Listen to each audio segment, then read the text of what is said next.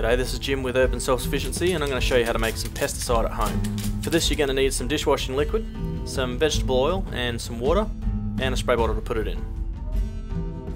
Start by unscrewing the cap and chucking in around half a cup of vegetable oil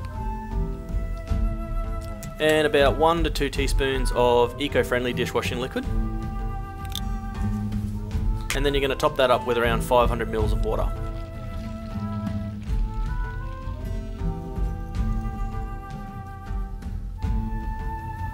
Now oil and water don't mix very well, so it's going to need a pretty vigorous shake, so pop the cap on and go for it.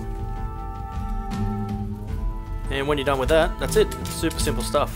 It can be used about once every 10 days or so. I hope you enjoyed the video. Until next time, take it easy.